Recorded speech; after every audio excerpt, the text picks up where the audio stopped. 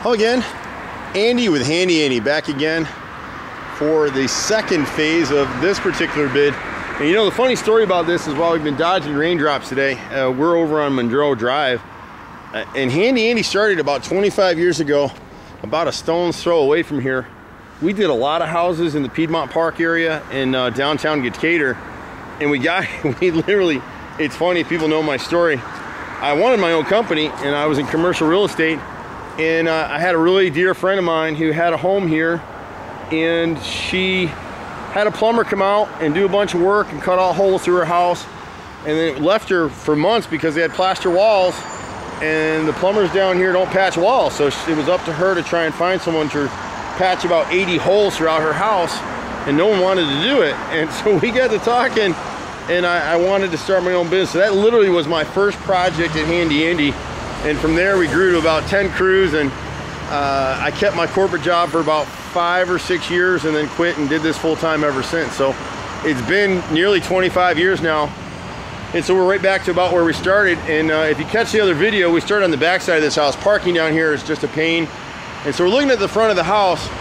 And one of the things you got to maintain on these houses is you got to cut this, you got to start cutting the trees away. So we got to trim this back at the front left and front right and down on the right side. The house all needs to be hand scraped. Here a few years ago, somebody replaced this freeze board cap at the end of the porch here, the second story next to the numbers, and they didn't back prime it, so as water leached in and the caulk failed, it warped and rotted. So we'll replace that piece again. We can't really see it very well, and you can see all the water streaking. This house used to have gutters on it. It had saucer gutters when it was built, believe it or not.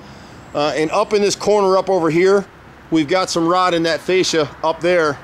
All the siding on the front is in pretty good shape except for this right corner right here. It's starting to miss, so I'm going to try and hurry. We got to repair this right front corner board right here. The cap here at the base, the freeze board down here, and the drip cap on top of it's rotted all the way through. There's 3 rows of rotted siding right in here that go through. And the rest of this is pretty good. This is a replacement window. More than likely it had these nicer windows up here, these 12 windows, 12 panes. All this is in pretty decent shape except for trimming this out. And then when you swing around the corner, the right side is where most of the damage is on the house. You've got a ton of siding in this area right here to the above this first floor window right here. There's 4 rows around this window that need to be replaced. There's about, I think, 8 rows in this area right here that need to be replaced between the window and this corner board. And you can see where the animal's getting in up here. This wood was replaced before it warped out because it's getting water. Without the gutters, the water's just dropping down the house. And that's another reason you need to create some vents down here to keep that moisture out. So we got a few rows to replace in this corner right here. As you come around the inside corner of this bay, we've got about 11 or 12 or 13 rows right in this area right here that are rotted. The bay itself is pretty decent. When the guys start working, we might find a little more repair work in there. But this area back here is getting crushed because there's a valley right up here, and so all the water just comes right here.